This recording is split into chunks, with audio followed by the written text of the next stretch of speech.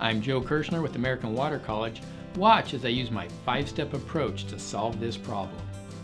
For velocity and flow rate problems, we're going to use the formula that says Q, or flow rate, is equal to the area times the velocity. Typical units for Q are cubic feet per second, MGD, and gallons per minute. The area is in square feet. And notice the diameter is typically what we're given, and they give it to us in inches. So we need to take that diameter in inches, divide it by 12 to get the diameter in feet. And to calculate this cross-sectional area, some people like to use the pi r squared formula, but since we're given the diameter and not the radius, to avoid confusion, I recommend that you use the formula 0.785 times the diameter squared. So we'll work these problems using 0.785 times diameter. And then the velocity is given in feet per second. So what we're typically trying to find in these problems is what is the flow velocity in feet per second. And that means that we're going to rearrange this formula to solve for velocity.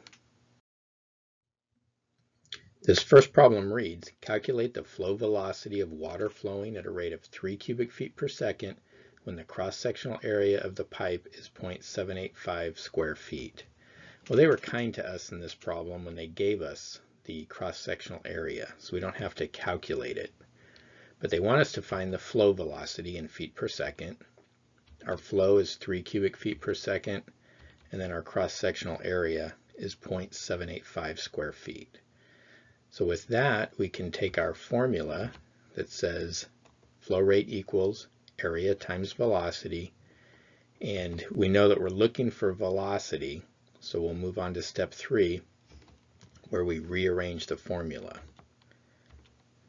So the flow rate divided by the area will equal the velocity. Well, before we plug these numbers in, well, it's all done for us, so we simply plug those numbers in step 4. 3 cubic feet per second divided by 0.785 square feet gives us 3.8 feet per second.